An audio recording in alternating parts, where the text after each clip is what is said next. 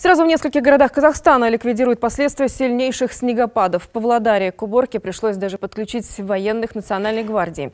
Вооружившись лопатами, солдаты в первую очередь отправились расчищать подъезды к социальным объектам. Такого обильного снегопада, по данным синоптиков, за пару дней в городе выпала месячная норма осадков, павлодарцы не припомнят давно.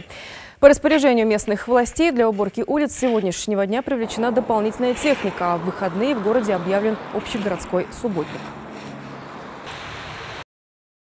Учитывая такую непогоду, наши военнослужащие Национальной гвардии помогают таким социальным объектам, как дом престарелых, дом детей и другие объекты, которые требуют нашей помощи.